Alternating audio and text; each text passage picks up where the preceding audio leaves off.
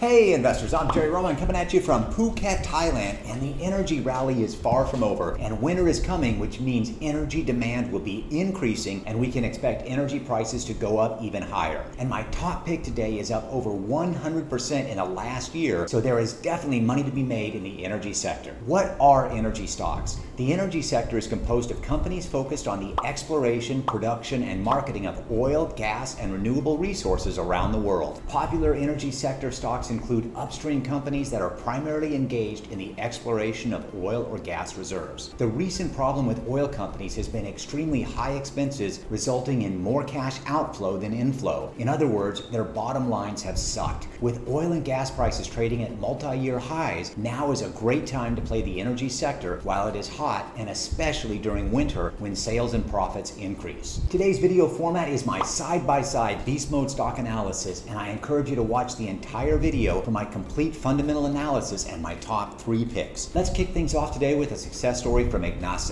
Thanks to you, I am up 47.8% profit on my investment in mode in a few weeks. I wish I had bought more of it. I don't regret joining your Patreon channel for a single second. I hope you will keep on doing this no-nonsense stock analyzing for a long time to come. Well, you're in luck because that's what my channel is all about. No BS, no drama, and no hype. And if you want my daily hot stocks, custom indicators, and live trading alerts, then check out my Patreon, which is linked down below. We're crushing it and you can too. All right, now's the time to grab a huge cup of coffee and hang on, because this is not your normal stock channel.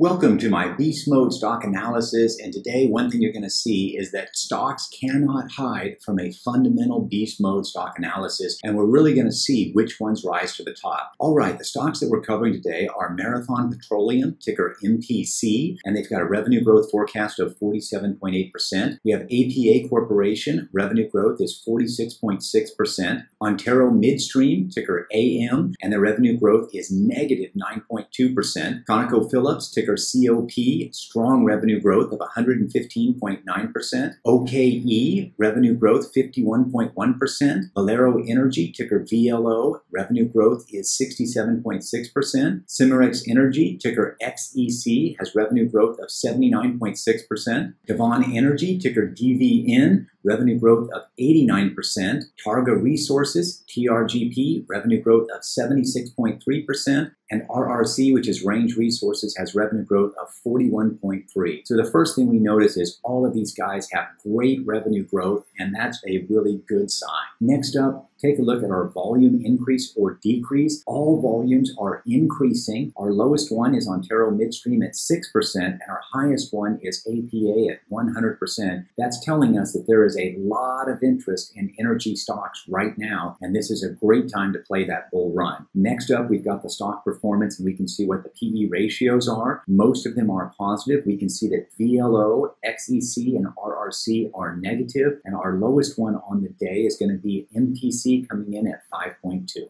Now, I believe that fundamental analysis is very easy when you break things down into digestible sections, so that's why I break all the numbers down, each of the sections, and our first one is the income statement, and this tells us whether or not the companies are making money. My beast mode is also color-coded, where light blue is the most important, followed by the green. So we'll start with the operating margin. We'd love that to be 10% or higher, and the first thing we notice here is that 5 of these companies all have a positive operating margin, with our highest on the day being AM, Antero Midstream, at 57.54%. But we also have several with negative operating margins. And this is what I mean by stocks cannot hide from a good fundamental analysis. So right now we've got our first red flag. Even though these stocks are hitting all kinds of new highs, many of them are operating with a negative operating margin. Next, let's take a look at the net income margin. And here we want these numbers positive. And wow, only one of them, OKE, one OK, is coming in positive at 7.17%. Our next best one is VLO at negative 2.19%.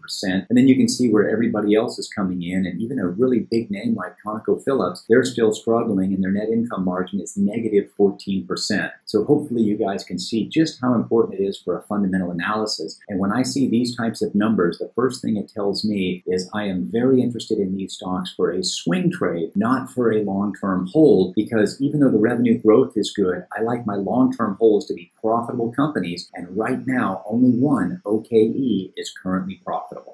The balance sheet tells us whether or not the companies are financially stable, and I like to look at the total assets versus total liabilities, or what I call the tattle ratio. And here we want to have that number come in ideally at 2 or higher. So our best one on the day is ConocoPhillips, and they've got $62.6 billion in assets and $32.8 billion in liabilities. We do have one red flag right here. APA is coming in at 0.95, and that means that their liabilities, $13.4 billion, are higher than their assets of $12.7 billion. So we always want that number to be 1 or higher. So for a swing trade, I would still consider APA, but definitely for long term or anything of that nature, I definitely want this number to be higher. And the other reason for doing a beast mode side-by-side analysis is because we're comparing all the stocks in the same industry, sector, or niche. So these are all energy stocks, and we would expect their tattle ratios to be very similar, which is what we're seeing right now. Our best one is ConocoPhillips, but everybody else is coming in right around 1.3 to 1.5. So you can tell who's normal and who's not. And APA is definitely an outlier with a bad low tattle ratio. Our next section is key metrics, and these are all very insightful to the company's overall condition. And here we want to see a lot more black and blue than red. So if we take a look at our revenue growth last year, our hands-down winner here is Antero Midstream at 14.34%. Everybody else contracted last year. Of course, 2020 was the year of the pandemic. Oil usage went down, fossil fuel usage went down, so that's to be expected. So this is really an anomaly for that type of a year, but it does hold very well that AM had a positive revenue growth last year, so they're standing head and shoulders above the rest. Next, we've got the free cash flow margin, and this is one of my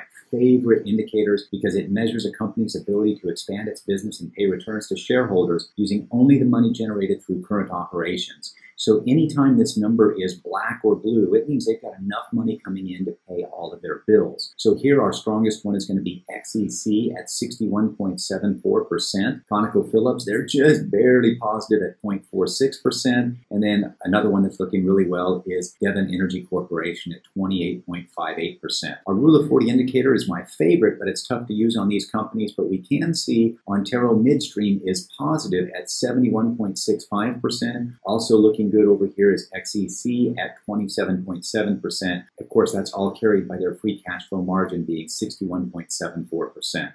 Management effectiveness, this tells us how well management is generating returns for investors. And one of my favorite ones to look at is the return on equity. And here we can see that only OKE had a return on equity last year at 10%. And also for the other returns, they were positive in all categories. And then that brings us down to our 5R indicator. And we can see our two clear winners here are OKE at 35.1% and AM at 15%.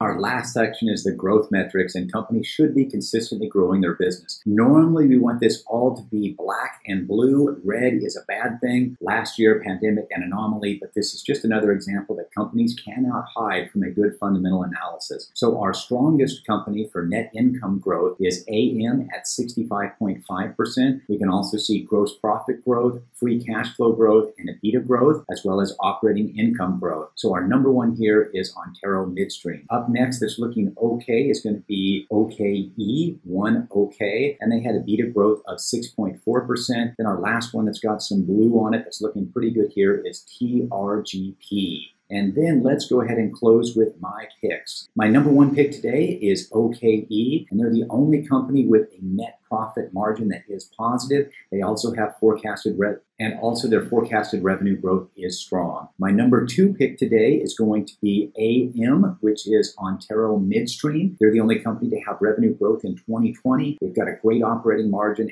and the profits will come. And my number three pick today is going to be VLO, which is Valero Energy. They've got the best revenue per share. Their net income margin is negative 2.2%, and they're almost positive. So with good revenue growth this year, all-time highs, they should be popping over into the positive, and they'll only be the second company on this list that's going to be going positive, and hopefully that'll happen soon. So those are my top three picks. I hope you really enjoyed this fundamental analysis. Our question of the day is, why talk about fossil fuels when renewable energy is the future? What percentage of energy is renewable in the world? Renewables made up 26.2% of global electricity generation in 2018. That's expected to rise to 45% by 2040. Most of the increase will likely come from solar, wind, and hydropower. I agree that renewable energy is the future, but fossil fuels are far from dead, and if you want to fly coast to coast or to get products from one side of the world to the other, then you're using fossil fuels for the foreseeable future. And while many people may have a preference for renewable energy, there's no denying the investment opportunities with fossil fuels. What sector or type of stocks would you like me to cover in a beast mode analysis next? Sound off in the comments down below. As always, thank you for watching today, and if you want my daily hot stocks, custom indicators, and live trading alerts, then check out my Patreon. Peace, and I'll see you on the next video.